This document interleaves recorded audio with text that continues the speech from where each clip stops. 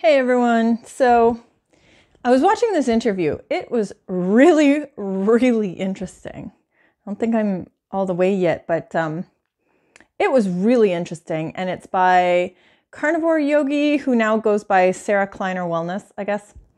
And it's in relation to vitamin D supplementations. And they're talking about how you may not need vitamin D supplementation. So I'll let you guys watch it because there's no point in me like rehashing what they say.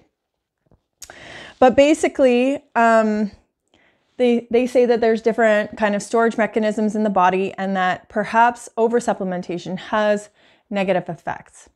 Now, is this true? Do we need to supplement vitamin D? Let's look into it. So in this article, it's written by a nurse who's been... She seems as though she's very well versed in the subject, but does your vitamin D accumulate in your system? So basically, can we store it? Can we get through the winter? We all know how, I hope we all know how we get vitamin D, right? It's either food or sun or supplements. And there's not a lot in your food, like fatty fish. The reason why I love salmon so much is from like a 3.5 ounce portion of salmon, you can get most of your vitamin D, if I'm not mistaken. So it's a great source of vitamin D. Egg yolks may not have enough, but even looking into things like mussels and shellfish, mussels especially, they have a type of vitamin D that's very highly absorbable, which is cool. So yeah, and even like fish roe, like a caviar type thing. Sometimes you can get enough from that. So anyway, that's how you get it. There's also, fortified milk if you're into that, but I'm not really my thing. Oh, and cod liver, like if you've ever eaten it, I love it. My kids don't like it, but I love it. And it's super high too. So you can get it from food. It's not easy, but you can do it. Obviously, if you're on a vegan diet, it's going to be a lot harder. You're looking at radiated mushrooms as your source, and that's D2, right? So your D does get stored in your fat and your liver. And she says here, it can supply your needs through the winter months if you don't get enough vitamin D in your diet throughout the winter, which is really cool, right? If it's true, obviously. Spending enough time in the sun in the spring, summer, and fall can fill your vitamin D stores to last through the winter. As little as 5 minutes per day of sunlight on exposed skin between the hours of 11 a.m. and 4 p.m. might be enough if you burn easily. If you tan well or have a darker skin tone, you might need more time, up to 20 minutes, according to DermNet NZ, which is right here. So I think a lot of people think that I don't spend time in the sun, because I've made videos about how I cover up, how I use clothing to cover up instead of sunscreen. I don't like slathering myself with sunscreen. In the summer, I wear a nice big hat and I cover up most of the time, okay, from the sun. But apparently, in full-on summer, someone like me who burns very easily needs 5 whole minutes out in the sun to get my vitamin D stores topped up. And if you tan really easily, it said 20, right? Probably if you have the darker your skin, the more time you're going to need. But 5 minutes. So if I'm covering up my entire body and then once in a while just exposing it, because I literally spend like most of my days outside in the summer as much as I can. So I'm definitely getting my 5 minutes, you guys. I know some people were like super concerned about this, but yeah, so here it says, this is it. Skin type 1 and 2 may only need 5 minutes of sun exposure each day between 11 and 4 to the face, hands, and forearm. That's not even your whole body. Whereas like if I'm wearing a long dress and I'm outside, and the sun's not too strong, I will lift up the dress to expose my legs and my entire legs, my entire arms, and get some sun at least 5 minutes a day. And I'm not even worried about myself, but I know some people were. So there you go. And then Whereas someone who tans more easily or has darker skin, types 5 and 6, will need more time, up to 20 minutes. And that's up to. So, and surprisingly, it's better if you're exercising, which is kind of cool. There's no advantage in spending longer in the sun, and it does not increase the production of vitamin D beyond the initial amount. During winter, it says, in southern New Zealand, this is a New Zealand site, when UV radiation levels are dramatically lower, vitamin D status may drop below adequate levels. Additional measures to achieve vitamin D status may be required, particularly for those at risk of vitamin D deficiency. So there's certain groups of people who may need extra help in the winter. Summer levels of vitamin D influence winter levels. So that's important to note. Get out in the summer so that your winter, you may not have to supplement.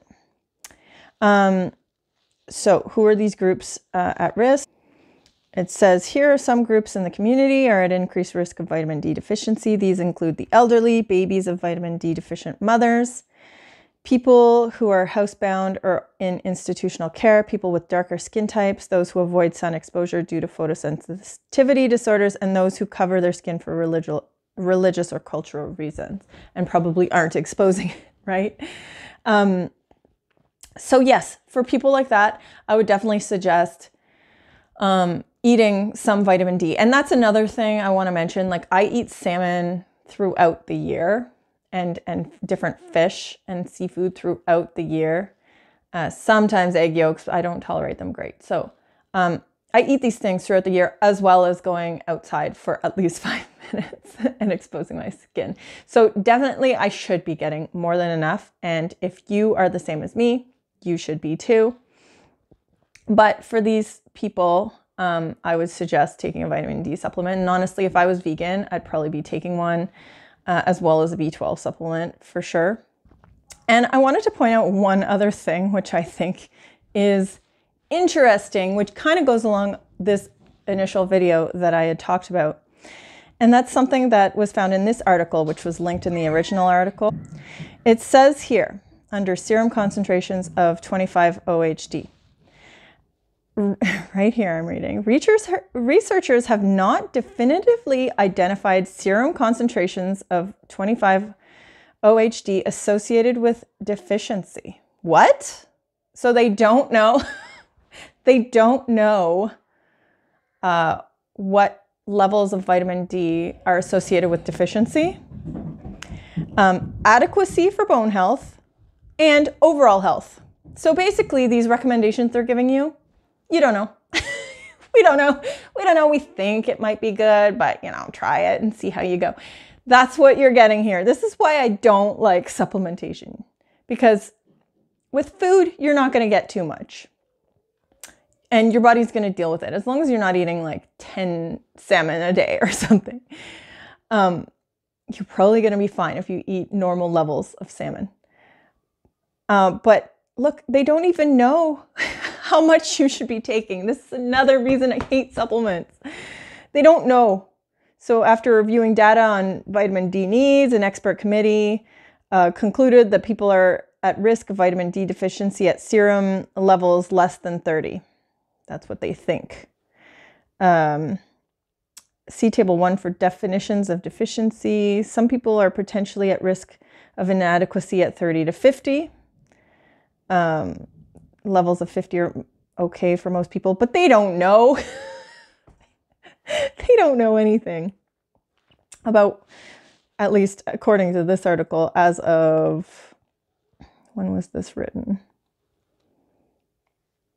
Okay, it says here, updated August 12th, 2022. Still don't know. Still not evaluated, I assume. Anyway, so I think it might be right. It might be right that taking too much of a supplementation can be dangerous. We don't know the levels that you're supposed to be taking yet, apparently. And it might just be safer to go out in the summer months, get as much sun as you possibly can, especially if you're pale like me, and just make it through the winter. Okay, maybe, if you can. And if you can't, maybe supplement here and there, but I wouldn't go nuts about it. And I just want to point out one more thing, because this was a really interesting article on vitamin D stored in fat tissue during a 5-year intervention. So the intervention I'm not as concerned about really, but basically they gave one group of people like a really high dose of vitamin C or D for like 3 to 5 years. Yeah, 3 to 5 year prevention type period.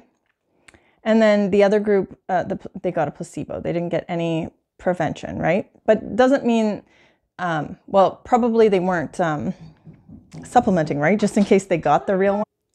So I believe they started with these levels of vitamin D.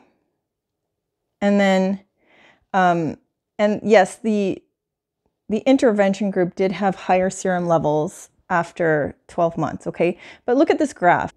It's hard to show the whole thing, but vitamin D group and placebo group. The placebo started off lower, but look, over time, their vitamin D actually went up, and the placebo group just went down and kind of normalized, still higher, but normalized and actually kept going down. And I should mention this group did supplement still a little bit during the 12 months after. So, but the point is their vitamin D levels kept going up. Theirs just kind of came down. So vitamin D kind of just normalizes itself, it looks like. Anyway, kind of another interesting study. And I agree with this video about vitamin D supplementations. Do you need to supplement? Maybe not.